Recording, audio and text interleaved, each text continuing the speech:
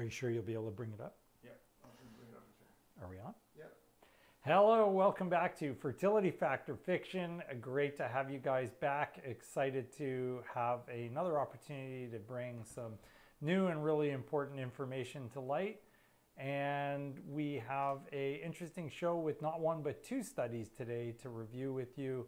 So hopefully that'll be something we can all explore and learn from together. I hope you've had a good week. Obviously nothing too momentous happening. All of us just trying to survive COVID. Parts of Ontario open up tomorrow, so that's exciting. And we are just loading up on Instagram hopefully shortly. So we're going to give everybody a chance to grab their tea and coffee. I have my Tetley apple cinnamon or something other tea. So grab something to drink. We've got a good show. Interesting topic, which is whether or not diminished ovarian reserve impacts the chances that your embryo will be genetically normal. And then we even have a little bit of data about live birth. So should be really, really good info for everyone to know about, especially if you're suffering with diminished ovarian reserve, which is so frustrating for patients that are out there. So grab something to eat or drink, pull up a chair, and we'll have the show for you on in just a minute. Are we almost ready to go? Yeah, I think. So hopefully those of you who have had a chance to see our vaccine video know that everyone is recommending that patients who are trying to conceive or who are pregnant get the vaccine for COVID, and we support that as well. Most of the information out there about the negative aspects of the vaccine are not actually accurate or not validated. I've now had my second shot, and aside from the fact that it was very mildly tender for a couple of days, I've had no side effects whatsoever with the second shot. And I had heard a lot of people say that the second shot really had a lot more side effects than the first, but we're really not experiencing that at all, or at least I didn't really experience that at all. So far so good. I haven't seen anything weird or awkward happening. Okay, so the topic that we have tonight is surrounding whether or not patients with diminished ovarian reserve suffer from a higher rate of aneuploid or genetically abnormal embryos than patients with normal ovarian reserve. So as it so happens, right around the same time, two separate journals are publishing two separate articles by different people on the same topic. So one is in Fertility and Sterility. It's right here, and it's called Diminished Ovarian Reserve is Associated with Reduced Euploid Rates via Pre-Implantation Genetic Testing for Aneuploidy Independently from Age. Evidence for concomitant reduction in oocyte quality with quantity. And then the other one is called Euploidy Rates of Embryos in Young Patients with Good and Low Prognosis according to the Poseidon criteria. So I'm going to go through each one and we'll talk about them each, and then we can kind of figure out what they each say. So the first study is by Eleni Greenwood-Jaswa, and this is from the University of California in San Francisco. So essentially what they did was they took 225 women which had diminished ovarian reserve through the Bologna criteria. So the Bologna criteria are either one abnormal ovarian reserve test, AMH, FSH, and so on, a previous poor response during a cycle, advanced maternal age, or another risk factor for poor ovarian reserve. And you have to have two of those three in order to qualify. So for those patients, they basically included them all, and they excluded women whose age was over 42, saying that the age was playing the majority of the role rather than the fact that it was just diminished ovarian reserve at a more younger or normal age. So they properly, for this type of study, excluded them, and so I think that's really important for everyone to be aware of. So what they did was they analyzed the data, and they were essentially comparing two groups. They had one group of women that had diminished ovarian reserve, and that's the 225, and they had a control group of 927 women who did not have diminished ovarian reserve. All of these patients had gone through IVF. All of these patients had had pre-implantation genetic testing. So welcome to our Instagram friends as they're logging on. Sorry it took us a minute to get you guys on. There's always some kind of glitch with Instagram. I hate Instagram actually, but anyways. So essentially what they did was they compared these two groups together and they wanted to see what the results were. So what they said was that there was 8,073 blastocysts in the study. So a pretty robust number of blastocysts to be evaluated. And that came from just over 1,000 women who had gone through various cycles of IVF. And so what they said was that when you looked overall at the numbers, they didn't necessarily see significant differences between different types of techniques that were used. But overall, when they compared women, age specified groups, so less than 35, 35 to 37, 38 to 40, 41 to 42, and then overall, they were seeing differences between the diminished ovarian reserve group and the non-diminished ovarian reserve group. So if we can get table 2 up from the first study, you should be able to see that somewhere on the page here. And if you see the age number less than 35, it's 42.8% for the women with diminished ovarian reserve versus 54.8% for the women that had normal ovarian reserve or non-diminished ovarian reserve. So, you know, a 12-fold difference or 12% difference in outcomes there.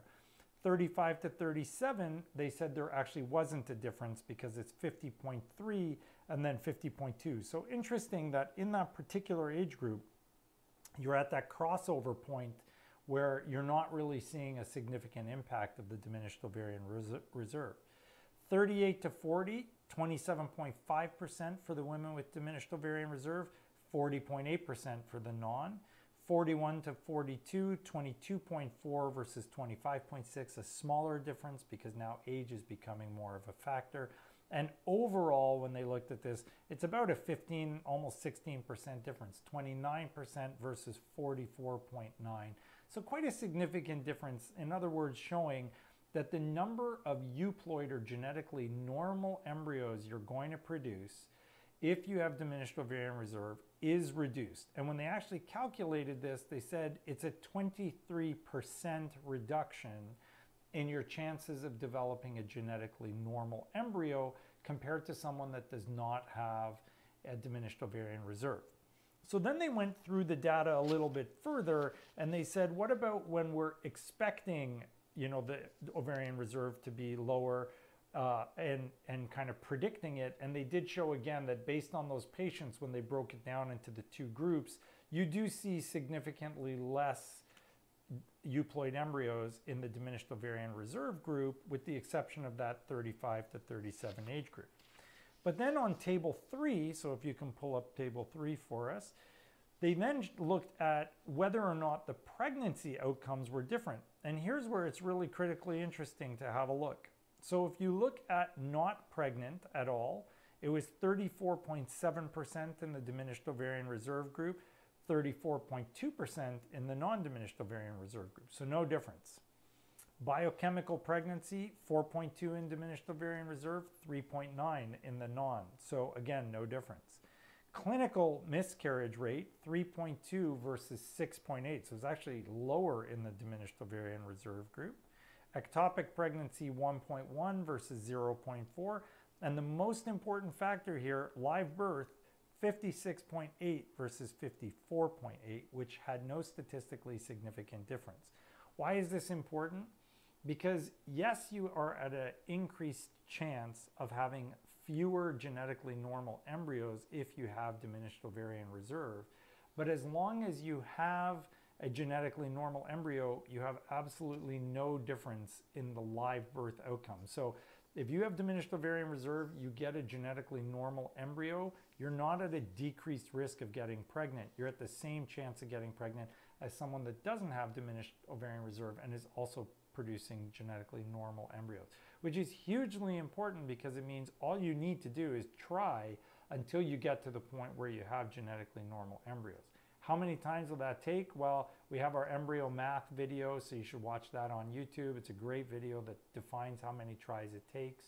There's lots of data out there. And for some people, you need to have a line in the sand, so to speak, where you know that you are stopping your tries at IVF after a certain point in time, because it's not really worth trying over and over and over again if you're not getting a good outcome.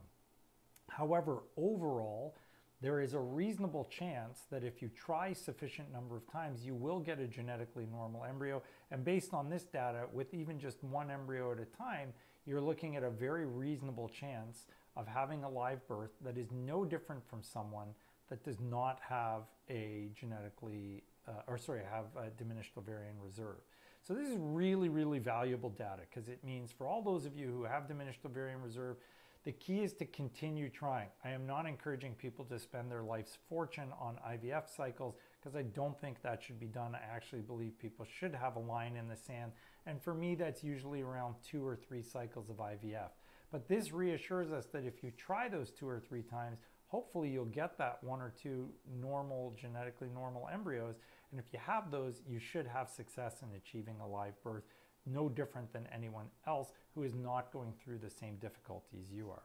So very, very helpful data. They basically go on to define that because you are seeing less quality of the genetic normalness of the embryos with the patients with diminished ovarian reserve, this must be related to egg number, because those patients did have less eggs.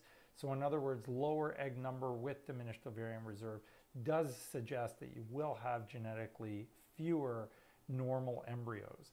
So that's important, because your egg count and your embryo normalness will be associated with another based on this study.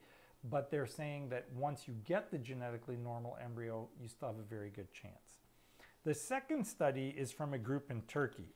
So they took a slightly different approach. They only used women less than 35 years of age, and they focused on something called Poseidon criteria. So Poseidon criteria has different groups. Group 1, which they selected, were suboptimal responders. So you were less than 35.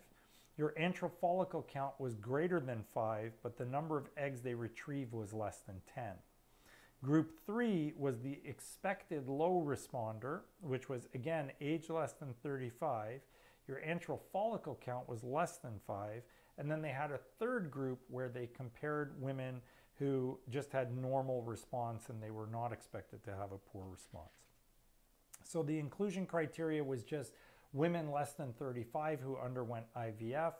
And the ones that they excluded were women that did not have a conventional ovarian stimulation. So if they were doing like duo-stim or a natural cycle, and those with severe male factor, which was less than 2 million per mil in this study, because they said that that didn't make a lot of sense for them. And then they also excluded non-GnRH antagonist protocols. So if you had a microdose flare protocol or a letrozole cycle or something like that, those were also excluded. So this is a very narrow study population that they were looking at. And of course, they removed structural rearrangement. So balanced translocations, reciprocal translocations were removed, because those have a very different outcome than other groups. So essentially in this study, and we're going to table 2. I don't know if you have that one up or not. Do you have this guy? Yeah. So we're going to show you that study as well. So it's a comparison of the cycle, embryological characteristics, and PGTA results among the 3 groups. So group A had on average 2 blastocysts retrieved, analyzed. Group B, which was the low ovarian reserve, had just 1. And the normal group had 3. And this was statistically significantly different between the 2 groups, meaning you are less likely to develop as many blastocysts if you have the diminished ovarian reserve. They then looked at the number of cycles that were canceled prior to insemination, so prior to actually putting the sperm into the eggs, okay? So in the group that was the group 1 with the kind of suboptimal response, it was 6.8%. In the poor ovarian responders, it was 14.3%, and it was only 0.9% in the normal responders. Again, highly statistically significant. The number of cycles that were canceled because they didn't even get a blastocyst, 16.5% in the suboptimal responders, significant. So you need to know going into those cycles that there's a pretty reasonable chance you could end up with nothing. 32.3% in the diminished ovarian reserve, so 1/3 of patients even trying those cycles will end up with no blastocysts. And then only 7.4% in the group that had normal ovarian response, which is kind of unusually high. We don't have a 7.4% rate of failure to get to blastocyst in our data population. I mean, I would really be wondering what's wrong. So that kind of gave me a little bit of pause to think maybe this particular center is not getting exactly the same results as everybody else's, because that's a very, very high rate. So when they actually compared the number of genetically normal embryos per embryo tested, there's actually no difference in this study. So when you look at it per embryo tested, they showed that it's got the same percentage chance of being genetically normal when you look at it at a per embryo chance, but remember that you had a much lower chance of even getting to that embryo. So the data is important here because it's saying getting to the embryo has a lower chance, but in this study they're showing kind of the opposite of the other one, which is that if you get to the point where you have a embryo there, it has the same percentage of being normal that the other groups did. So interesting data, because this is kind of saying a different result from what the previous study did.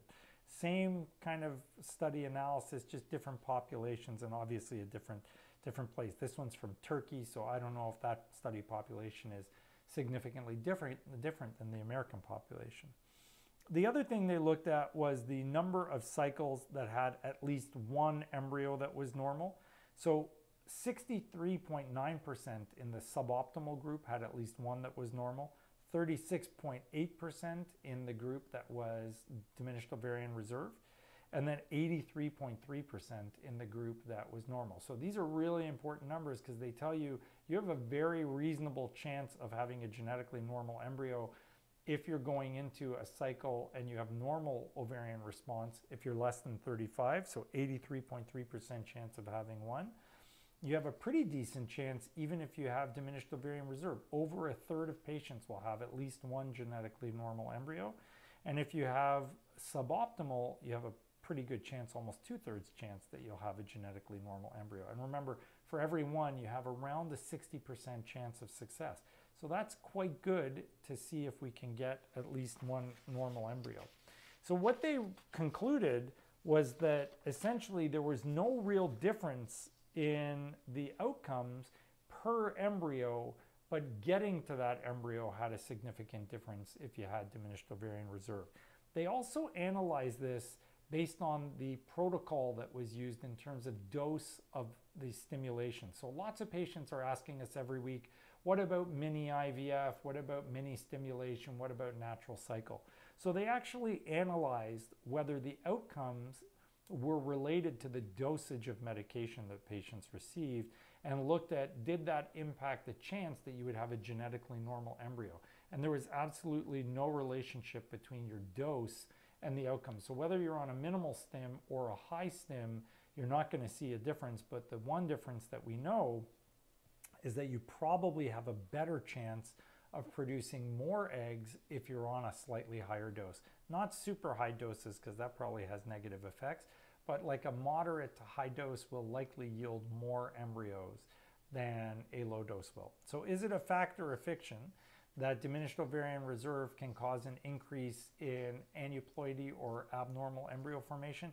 It would appear that it does based on the overall population of embryos, but if you're looking at it at a per embryo chance, you actually have the same chances as anyone else. And what's really important is your live birth rates appear to be the same once you have that genetically normal embryo. So this hopefully will provide a lot of women out there with a tremendous amount of hope, because it suggests that if you try, you will likely have a chance that is very reasonable and almost equivalent to what other women who are trying and do not suffer from diminished ovarian reserve will have.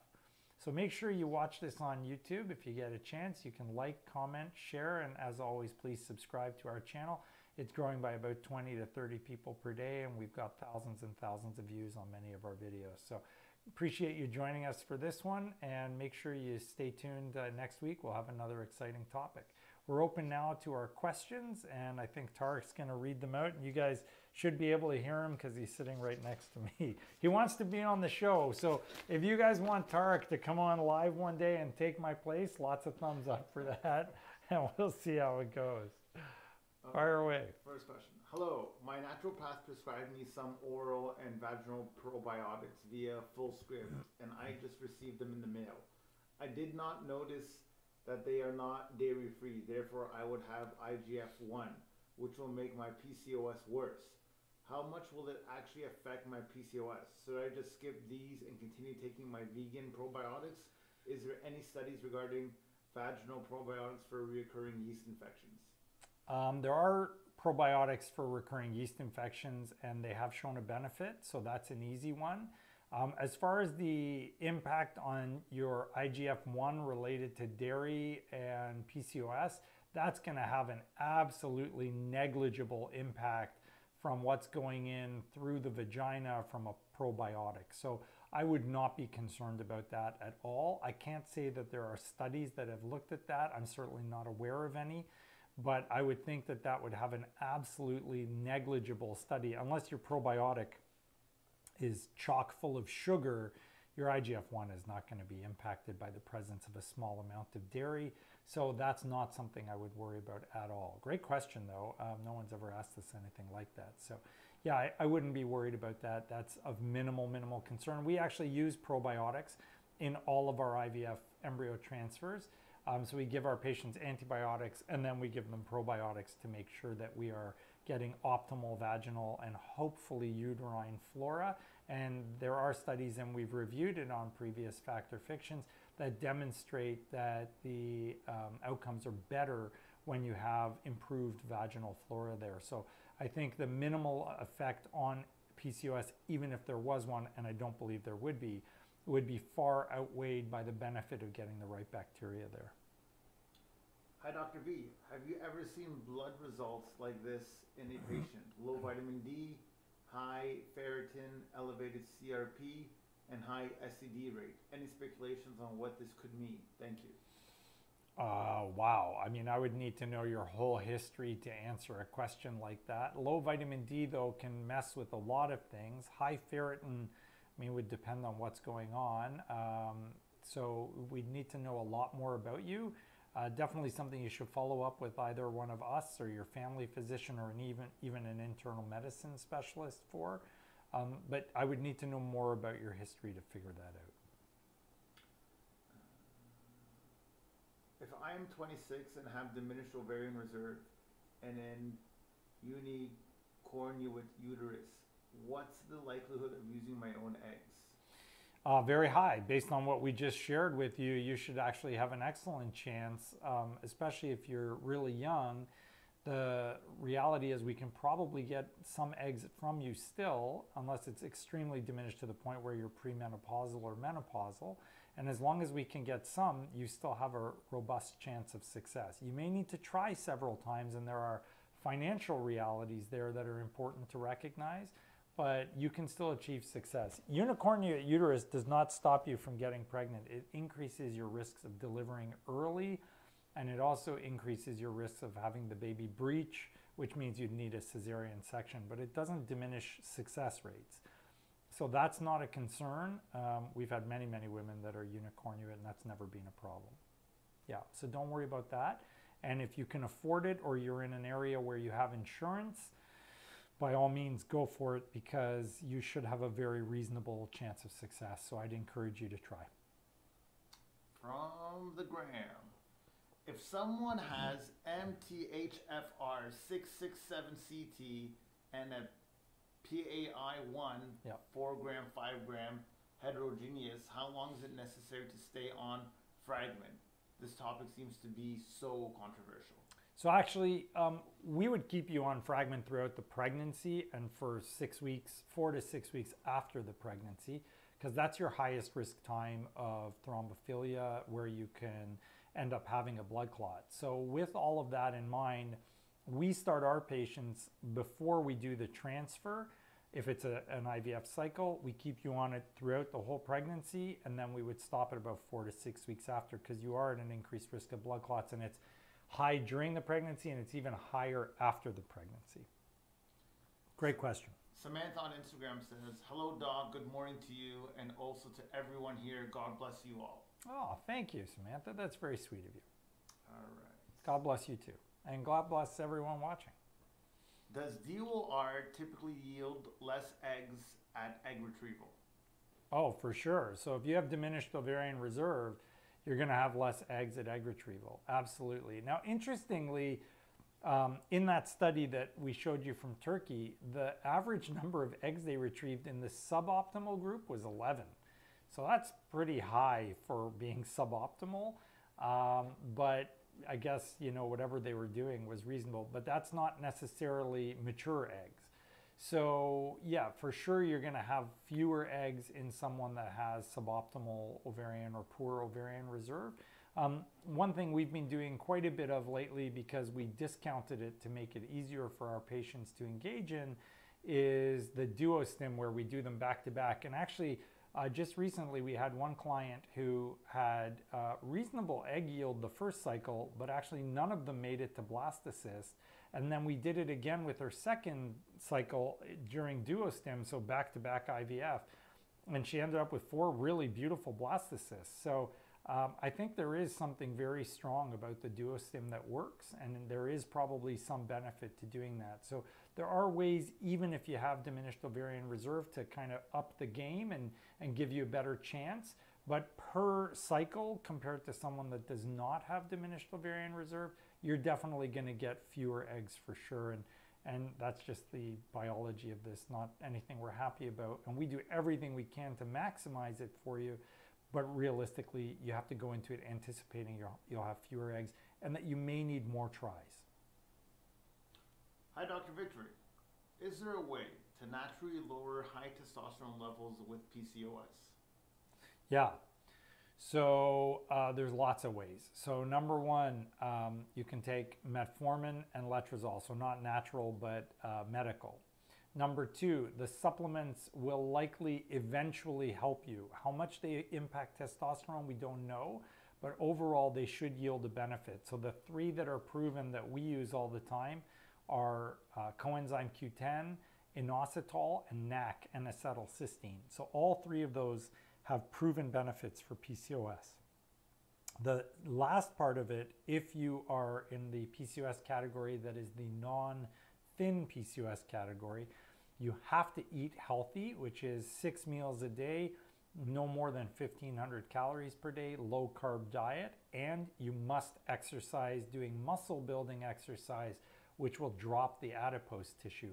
By dropping the adipose tissue, you will reverse a lot of that testosterone creation, and that should significantly diminish your testosterone levels.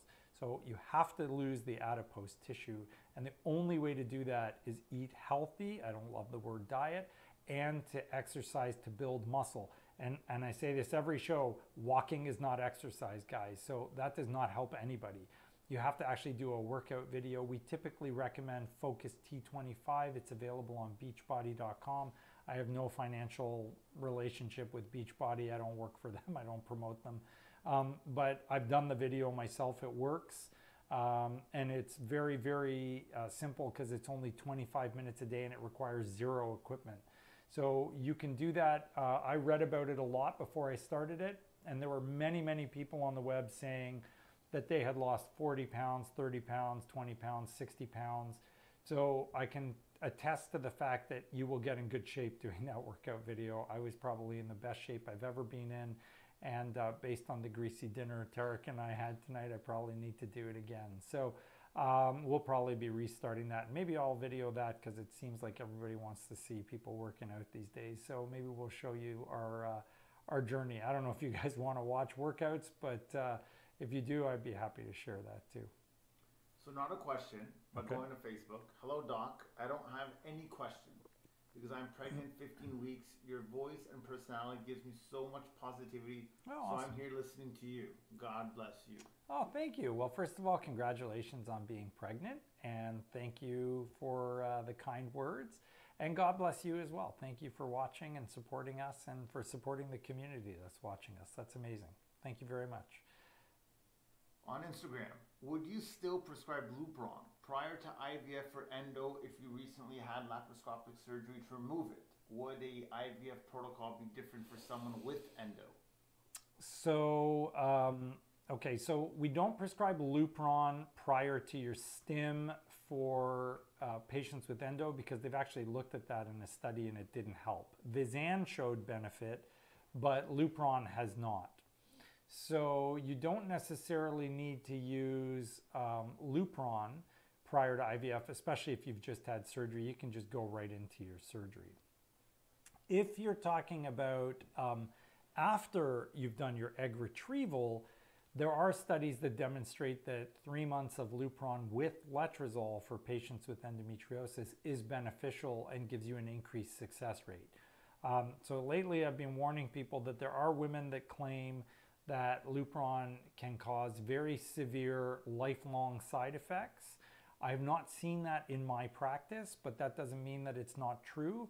So now I want to warn everybody that there are lots of women out there claiming that it has very detrimental side effects, and I'm hoping this weekend coming that if I find time on the Sunday, we'll probably try and have a little mini conference with some of those women to organize like a Zoom meeting and see what their experiences have been and see if there's a way to study this somehow.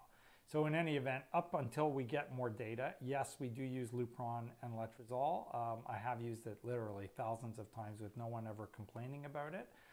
And it seems to work quite well, and that normalizes things. So leading up to your embryo transfer, yes, but not leading up to your egg retrieval. The last part of that question was, is there a special protocol? And as I just mentioned, yeah, there is. So that's what we do. We use Lupron and letrozole leading up to your embryo transfer, but not up to your IVF cycle. My husband has DNA fragmentation and lower sperm motility and count. We will do ICSI, but will this have a significant impact on our chances of a genetically normal embryo?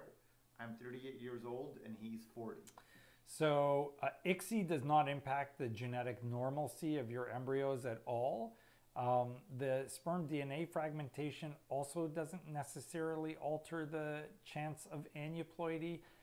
We're not sure about that. They're still studying that. But what we do know is that it increases the chances of miscarriage. So I would strongly recommend that you identify why he has high sperm DNA fragmentation and address that. So smoking, drinking, drug use, excessive heat, excessive weight, diabetes, certain medications can do that. And then correct those, especially with high vitamin use and intake, because that has been shown to reduce sperm DNA fragmentation. And then there are multiple different ways to improve the sperm DNA fragmentation at the time of IVF. So number one, there's a device we use called Zymo. Number two, a second ejaculate 3 hours after the first will reduce it. And number three, swim up techniques have also been shown as promising techniques to reduce the amount of sperm DNA fragmentation. So there are a number of different ways to achieve a higher chance that you're getting low sperm DNA fragmentation, and you can use one or all of those for your patients. So that's something you should be talking to your center about, and they should be familiar with those things, although I do find that a lot of centers aren't. So for our patients with high DNA frag, we're using multiple techniques to make sure we get the best sperm possible when we do our ICSI. From Instagram, hi Doc Rahi. I want to find out regarding relationship between sperm volume and low testosterone. Is there a correlation, and what is the treatment? So sperm volume, if you mean ejaculate volume, no. But if you mean sperm concentration, yes, because the signal from your brain to tell your testicles to make testosterone is the same one that tells them to make sperm. So if your T is low, you're also probably not getting enough signal to make sperm. So there are ways to increase that. Again, you got to address what the source problem is. So if the brain's not sending enough signal, you can give men Clomid, or you can give them HCG. In some circumstances, we even use FSH, and that is recommended. Or you got to identify why their testosterone is low. Are they obese? Do they have high estrogen levels? Are they smoking? Are they drinking? Are they using marijuana? Are they on a testosterone blocker for hair or other reasons? So there are different things we need to look at to address, but you can correct it. It's first an issue of figuring out why the testosterone is low, and then secondly addressing it. And there are multiple different ways to do that, but they can be successful. Yeah. Is it possible Great question. for embryos that are graded well and PGT normal to still be poor quality? Can egg and sperm just not be compatible? Okay, so the first question is, can genetically normal embryos still be poor quality? And the answer is yes. So you can have normal genetics but have poor energy efficiency, poor cytoskeleton, poor mechanics inside the embryo, and that can result in a failed pregnancy or failed attempt. So the opposite can also be true, where the embryo will even implant but then can turn into a not genetically abnormal infant, but a abnormal infant in terms of organ structure or brain development or heart development or whatever. So we've had that happen before, where we had a patient who is very near and dear to me. I really loved her. She was a wonderful lady.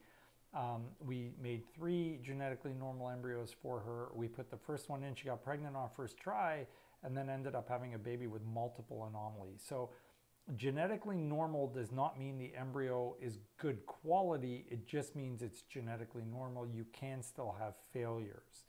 As far as the second part of the question, what was the second part again? Can egg and sperm never be compatible? Yeah, not that we're aware of. There's nothing anywhere that has ever shown that sperm and eggs can be incompatible.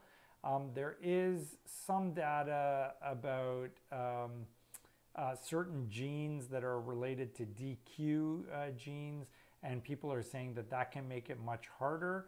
DQ alpha, not everybody agrees with that, and the science is still not 100% there, but there is some data to support that, and it's something we're starting to look at, but it's still not 100%. It's one of those as yet unresolved dilemmas in fertility. All right, from YouTube. Hi, Dr. Victory. YouTube. For male infertility, low sperm motility, and low ejaculate volume, what are the chances that antibiotics for WBC, frozen peas, staying cool, and vitamin would help natural conception? Reasonable. So if you have lots of white blood cells, you need to get on antibiotics. Keeping your testicles cool has been proven to help. Vitamins can help a lot. So it depends on the criteria. I mean, if you have 1 million sperm, those things are not going to help. That's too low a count. But if you have a count that's in the, let's say, 10 million range or 12 million, and you need to get over that, sort of 15 million threshold, you probably can with those techniques. And that will normalize you enough, hopefully, to improve things. It also depends on the other parameters of the sperm. How many are moving? How fast are they moving? How many of them are normal? What's the DNA fragmentation like? But all of those things you mentioned can improve those factors. So it's worth trying for sure. And I'm a big supporter of doing natural things to try and improve your fertility. So give it a shot. For the cold testicles, 20 minutes on per day. So sit on frozen peas, and for God's sakes, don't feed them to people, please. Hello, Dr. V. Do you have any advice to help reduce endometriosis symptoms and pain naturally? Yeah, so we have a whole video dedicated to that. There's a video a few months back looking at natural treatments for endometriosis. So check that out. So NAC, turmeric, inositol, omega-3 fatty acids. There are all sorts of natural treatments you can do. Have a low-calorie diet. You don't want to generate a lot of fat or adipose tissue, because that produces more estrogen. The estrogen stimulates the endo. Avoid anything inflammatory. Avoid foods that are really processed or have a lot of hormones in them. So more of the organic foods. all of that can be beneficial. Yeah, and there are loads of nutritionists who can help you in that regard. Any look at Instagram will show you 10 million different so-called nutrition endo experts. I think probably, 99% of them are quacks, but there is 1% out there that are the real deal. So if you watch our video, we specify from an actual scientific article what things work and which ones don't. So check that out for sure. Maybe Tara can get that one up on the video. Yeah. I just got my FSH back, and it's 10.5, and my estradiol is 25. However, my AMH is 2, and LH is 6.3. Okay. Does this still point to a low ovarian reserve? I'm 36. If your AMH is 2 nanograms per mil, no. If it's 2 picomoles per liter, yes. So FSH and LH are not helpful. Estrogen is totally unhelpful. We don't use those very much anymore to determine what your ovarian reserve is. AMH is pretty useful. It's not the be all and end all. It's just a number, but it is a reasonable assessment or sort of ability to predict how you're going to do. And if your AMH is 2 picomoles per liter, that's a very low AMH level. If your AMH is 2 nanograms per mil, that's actually a very reasonable AMH level. So it depends on which units you're talking about, ng per ml or pmol per liter. Oh, okay. Can taking DHEA delay your period, or could this be a sign as a elevated DHEA? You'd have to take a ton of DHEA to delay your period, but you could be pregnant and you should not be taking DHEA if you're pregnant. So my advice would be get a preg test right away and immediately stop your DHEA until you have further assessment.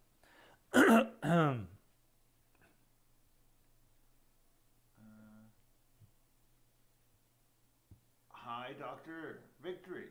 I'm looking forward. He said that like I was somebody else that time. Somehow it confused me. Instagram. Yeah, so I'm looking forward for a 4th FET with our last embryo in storage after March. Okay. What do you recommend us in preparation? What that including question to ask to our doctor?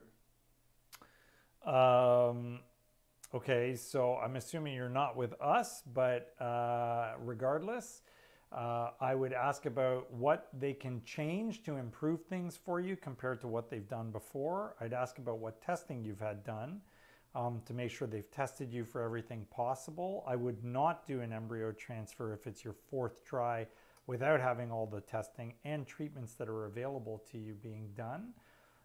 And then find out if they've done the basics. So are they talking to you about an HCG wash? Are they going to use letrozole? Are you on melatonin? Have they checked your ferritin and your vitamin D? Those are like the most basic things, plus the vaginal microbiota, so taking the probiotics vaginally. All of those things can be very simple, easy tweaks, not particularly expensive, in fact, quite cost effective, that can actually make a huge difference in your success rates, and many of which are kind of a natural approach to things.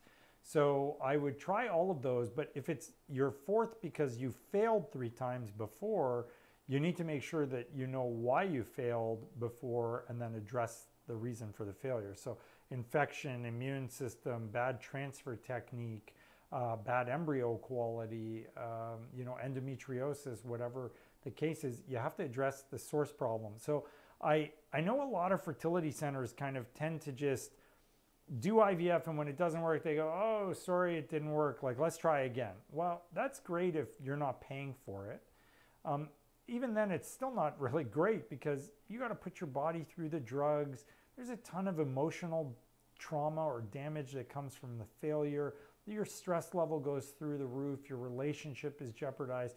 It epically screws up your sex life. So there's a lot of baggage and damage that comes along with failing an IVF cycle. I am not a fan of just railroading people through IVF. In fact, I'm quite the opposite. We really push to try and get patients to only do the IVF cycle when they need it, number one. And then when they need it, we want to make sure it's perfect and it works hopefully on first try. So I want to dot every I and cross every T before you're getting into multiple embryo transfers to make sure I've done everything possible to maximize your success. So if they're just pushing you, let's try again, let's try again, let's try again, that is not a great idea, and I certainly don't practice that way. First and only IUI tomorrow before moving on to IVF. Limited number of frozen sperms, so not able to mess around with too many IUIs. Okay. Any advice? Should sex or exercise be avoided for a few days? No, we've got YouTube videos on that too. Poor Tarek. He's terrified now that every 2 seconds got to put a pointer up to a video. So we have video on that. It's actually encouraged to have sex. So should you swing from the chandelier, as I always like to say? Probably not. No wild sex, but you should have sex because the more sperm that's there, the better your chances are. So I would actually advise you to do it. So if there is sperm available, go ahead. If you're just having sex for the sake of having sex, if it helps you reduce your stress, you should do it. So for example, if your partner is azoospermic from a cancer or vasectomy or whatever the case is, and that's why you have the frozen sperm samples, I would still recommend you have sex, but mainly if it's going to reduce your stress level. Because obviously from a fertility standpoint, it's not helping, but from a stress level it does, and then that in turn can affect your fertility chances. Does letrozole help with thickening lining for FET? I previously had trouble getting a lining thick enough with estradiol and the patches. Not usually. In fact, if anything, it may thin your lining a little bit, but they've never proven that. So we don't use letrozole to thicken your lining. We use vitamins, so C, D, and E can do that. Aspirin can help. Viagra can help.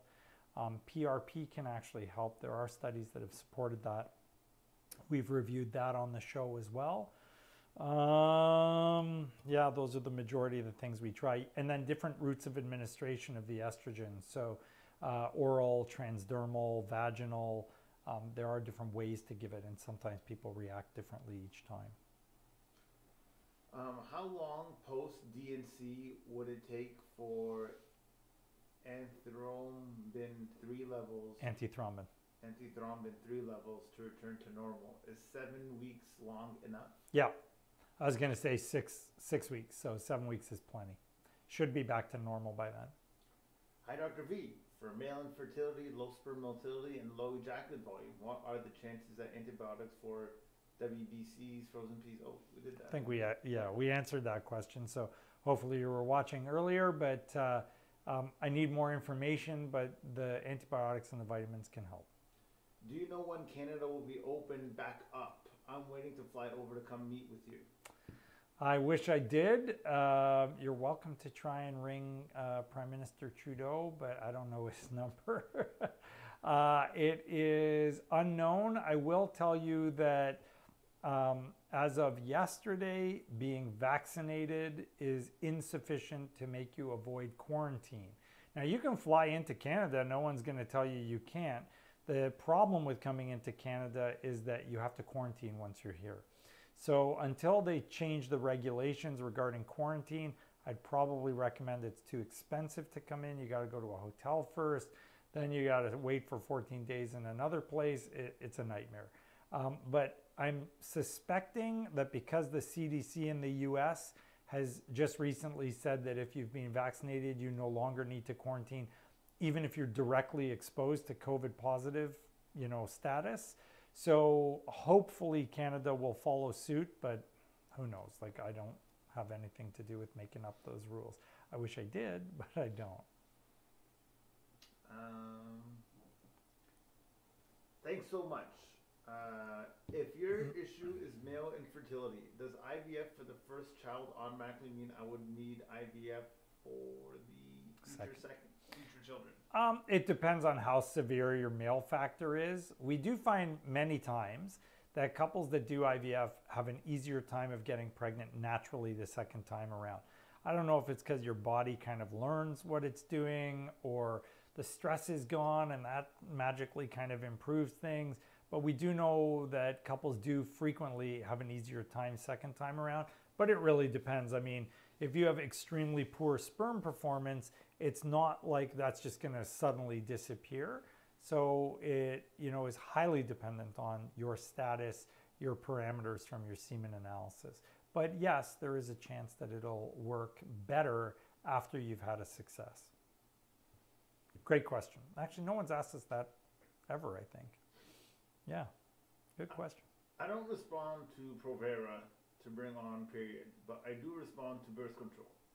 Is there any difference or pros or cons of using one over the other to bring on a period before starting letrozole or other medications to help ovulation? Also, thanks for everything you do. I appreciate all the help, more than you could possibly know.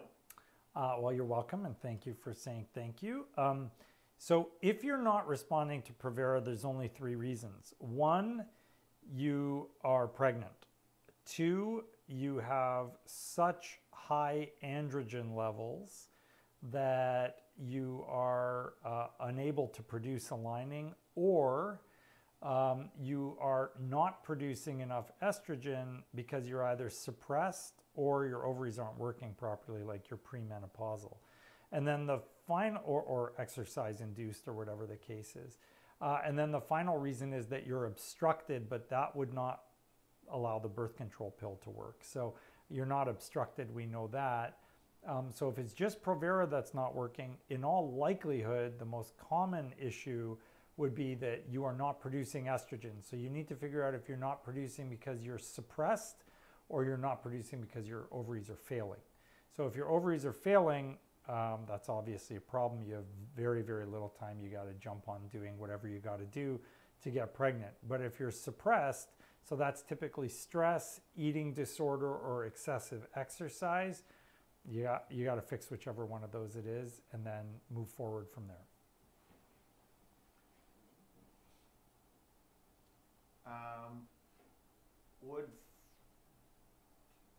Would DOR patient have less chance of a successful IUI compared to those who don't have DOR?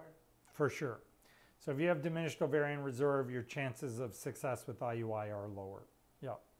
Because as we showed in that other study, there's higher cancellation, both studies, higher cancellation rates, possibly a higher chance of having genetically abnormal embryos overall, and therefore lower chances of success.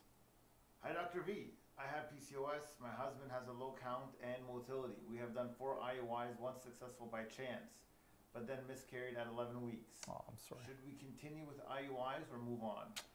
So if you watch our other video, it says that if you're less than 40, up to 6 tries of IUI is reasonable. After that, there's no further chance of success. So we never recommend more than 6.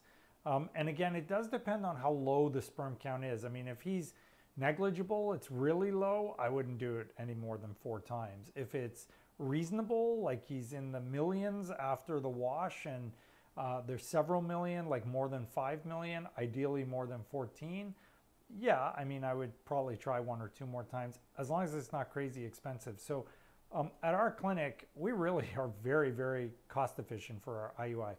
It's $350 to $450 when we have funding from the government, or if you're willing to take a drive to our Sarnia clinic.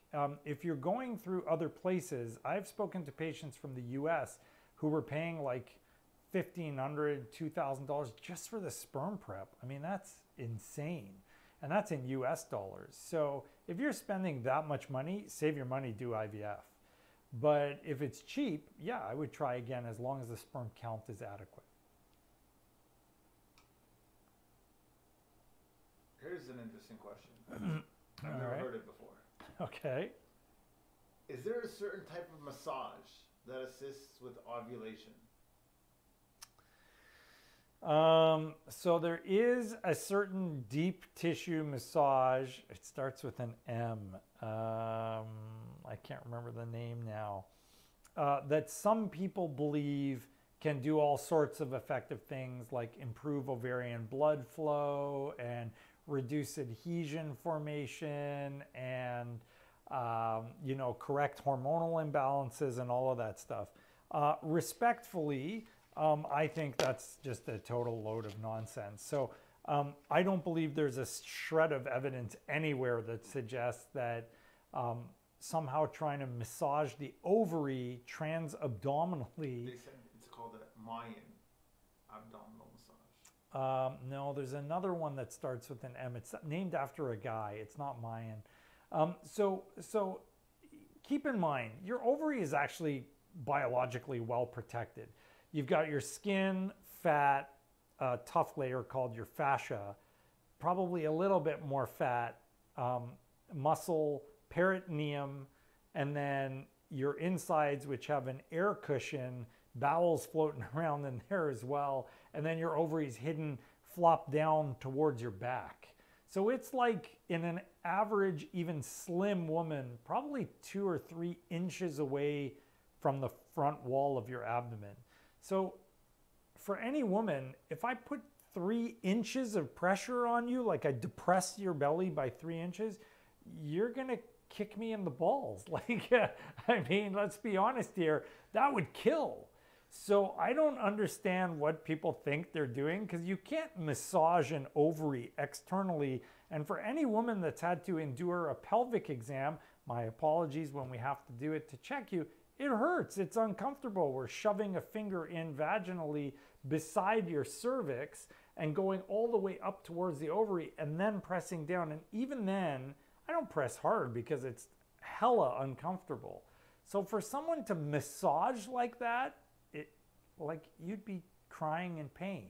So if you want to endure that kind of pain because hypothetically, and it's purely conjecture, it's going to improve things, okay, great, go for it. But does it actually improve things? No. And a couple of years ago, I had the opportunity to speak to a practitioner of this from Sweden. And she claimed she had helped people, and God bless her, hopefully she has.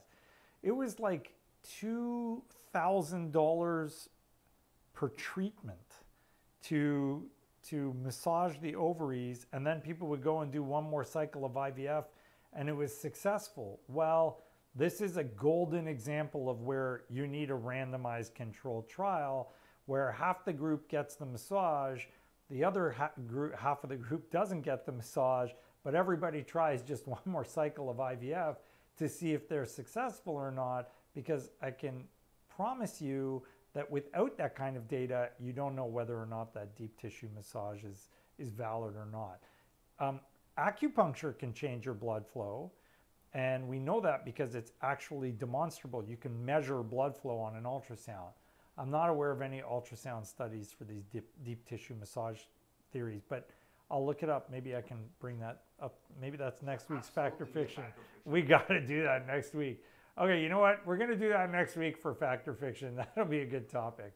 Massage and IVF. All right. Got to go 3 inches deep. 3 inches deep, yeah. Yeah, don't know. Yeah, don't do that. That's like torture. I mean, how could anyone endure that? If someone poked me 3 inches in my belly, I'd kick them. Yeah, don't be doing that. That's torture to your ovaries. Hello, Dr. V. What embryo transfer is better after endometriosis surgery, fresh or frozen? Whoa, never fresh.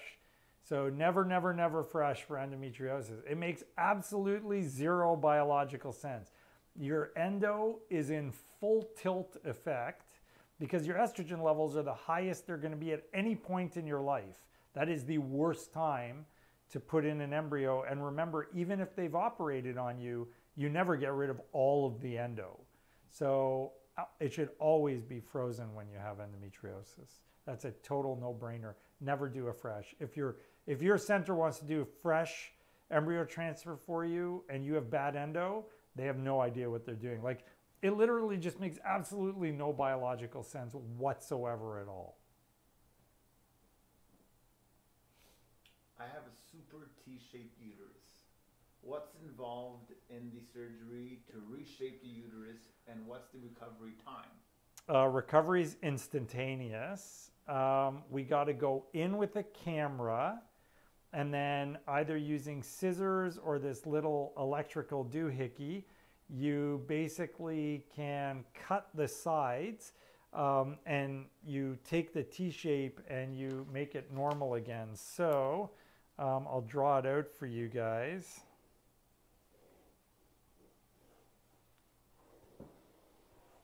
Okay, so if that's what your very T-shaped uterus looks like, can you see that on the video? Yeah, you can kind of see it. Yeah, is that better? That's better. Okay, so if that's what your T-shaped video or uterus looks like, we just trim back these sides.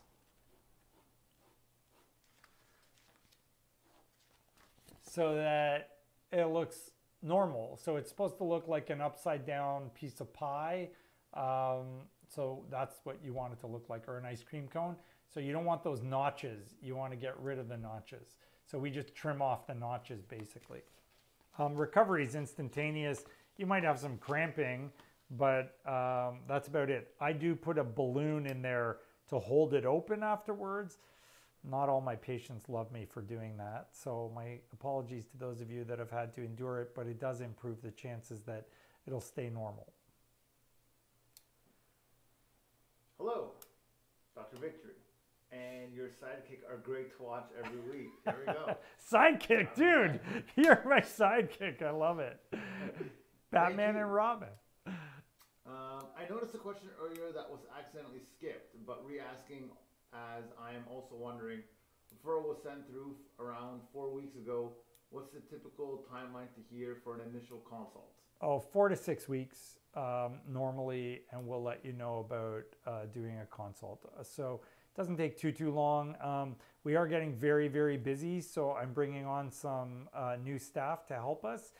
Dr. Carrie Mayrand, who some of you know either because she's seen you after a pregnancy or because she's been part of the fertility calls, will be joining us. And hopefully this summer, I have another physician joining us from the US, but I'm not allowed to talk about that yet until we figure out what's going on with her visa status. So we'll see, and we will let you know when she lets us know. But Dr. Mayrand will be taking over some of our consults for us, and she is being trained right alongside me. So she's a wonderful, wonderful person, really, really, really intelligent, incredibly intelligent lady, and very, very sweet. So you'll have very good experiences with her, and I kind of quarterback it all, so I still know what's going on in the background, and we make sure that you're getting the exact same care as you would get from me when you're with her. Time update 9:03, just so you know. You tell me. 5 more minutes? 9:10? Give the people what they need. Give the people what they want? Yeah, okay. 9:10, 9:15. Are there some good questions? We got some rock and rollers? All right. All right, let's go. All right. Does letrozole prolong your period or spotting post-period? Alternatively, does a miscarriage prolong your period spotting in subsequent cycles? Letrozole can prolong your period because typically you ovulate around day 17, sometimes as late as 18. So that'll give you a 31 or 32 day cycle. So depending on your normal cycle length, it can extend it a little bit. In regards to miscarriage, and letrozole shouldn't cause spotting. If you're spotting after miscarriage, you need to have something called a saline infusion sonohystogram or hysteroscopy to make sure there's no tissue or a polyp or a fibroid or something like that. You shouldn't be spotting after letrozole. You shouldn't be spotting after miscarriage if it's been more than a few months after the initial miscarriage. First month, maybe, but not beyond that. Yeah, great question. So make sure you get checked out because you don't want to walk around with tissue inside you. That's got its own set of risks. Hi, Dr. Victory. What are natural ways to treat a lean PCOS? Is it true that it's harder to treat a leaner PCOS? It's not harder. It's just that we can't give you metformin. So letrozole still works well. NAC and inositol and coenzyme Q10. They've actually done studies in the lean and the non-lean patients, and they both benefit. So make sure you're just using NAC, NAC, so that's N-acetylcysteine, inositol, and coenzyme Q10. And the omega-3 fish oils help as well, the DHA. What do you find to be the most common cause of secondary infertility? Lack of sex because the first kid is keeping you exhausted. So most common cause of secondary infertility, I don't know that there is a single most common cause of secondary infertility because it depends so much on what the initial problem was. More and more, I'm going to say it's likely going to be male factor, but in the absence of male factor, you can eliminate the easy things. Like it's not going to be ovarian reserve because it's probably only been a short period of time, and ovarian reserve, generally speaking, doesn't change that quickly. It's not going to be your tubes being blocked because that's not something that unblocks after an initial pregnancy. So you're either not making eggs, your hormones are screwy because you've gained weight or lost weight or whatever the case, or you're stressed because you're not sleeping because you have a child to chase around, or it's male factor. So those would be the kind of more common causes of it, just rationally deducting. Good question. No one's asked us that one either. That was a good question. I like that one. Yeah. All right. Lots of applause and hearts and thumbs up for that one. Yeah. Where can I find how much egg sperm donations cost if that person is a family member? Is it the same cost? No, it's not the same cost. So where you find it is by calling the agencies. Rough estimate in Canada, rough estimate, minimum about 6,000 to 8,000 for an egg donation, maximum around 20. They do vary drastically between the different agencies. Sperm, you can buy donated sperm for $800 to $900, so that's pretty standard across the board. As far as a family member, you cannot pay for anything but their expenses, so it should be free or very close to free. So same thing with an egg donor agency, you can't pay for anything but the egg donor's expenses, but they calculate it somehow that works it out to those relatively high numbers. So if it's a family member, it's much, much less expensive, and we have done that all the time. Like I love it when we do that. We actually just did it for a sister, and we do it for cousins and sisters and brothers and all sorts of things all the time. So just give us a call and we'll chat with you about how much that costs. It depends on what you're doing and how you're doing it, but with eggs, obviously you have to do IVF. With sperm, it doesn't require IVF, so there are ways to achieve that that are very cost effective for you. Yeah, great question again. Told you. I have a question for you guys. What can we do to improve our uptake on Instagram? So we put up lots of great information. I think we have good posts, some of them well liked, mostly the ones about me and my family rather than the info. But nevertheless, engagement in Instagram is tough. YouTube growing bonkers, like 20 people a day, 30 people a day, 28,000 views, 16,000, 10,000. Like our YouTube channel is doing great, but on Instagram, it's super tough. So I want to know what you guys think we should do to help our Instagram community grow. And so if you're watching on Instagram, tell us what we can do to improve it. I would love your feedback and your comments. That would help us. Or share. Help us share what we do with others. So reach out to your friends, family, whatever, and tell them, that if they're interested or they're struggling, that we're the place to go to. Let us know, because it's really important to us to help as many people as we can. And growing our community is really critical. But Instagram is impossible to grow if you are struggling to do it and you're trying to help people. I don't know what the catch is, but it's tough. YouTube, no problem. Our YouTube videos are doing incredibly well. But on our other platform, Instagram, it's really quite a challenge. So I am super keen to see. Maybe you guys can give us comments and we'll stay on another 5 minutes to see what you guys say. If everybody that is, a follower told one person to share, we double in like a week, right? So it's an interesting phenomenon. I keep wondering why it doesn't happen, but so far we haven't seen it. Tarek says we need to have like a giveaway. So if you think that's a good idea, let us know. Yeah, one more or two more. We'll see if the comments come in from the gram. Just go viral with a TikTok dance. Yeah, so I love to dance. I don't think any of you want to see me dance. I used to go clubbing a lot when I was younger. Yeah, you're not going to see me twerking. That's been a standing joke for us, that the fastest way to grow on Instagram is to twerk. I'm not going to be twerking. But if you have anything other than a TikTok dance video, let me know. Or maybe we do need to do it. That's the day I don't show up. That's the day Tarek refuses to video me dancing. That's hilarious. We love you, Doc, and everything you do. Thank you. Oh, thank you guys. I love you back. How much NAC and inositol for PCOS? Inositol, it depends on which product you're using. Anywhere from 600 to 1,000, and NAC usually about 1,000, 1,200 is what we're using. People on Instagram can share your posts and stories. That's what it is. Yeah, so you know what? Share, like, comment, subscribe. Comments are always helpful. If you see our posts, the more comments you put up, the more we love that. So take a minute and comment. We, always try and give feedback. And I generally personally answer each and every one of the Instagram comments. So if you have comments, let us know. One of these days we got to do a fertility bloopers, like the guy that asked us about getting his sister pregnant. I told you that should be a whole video.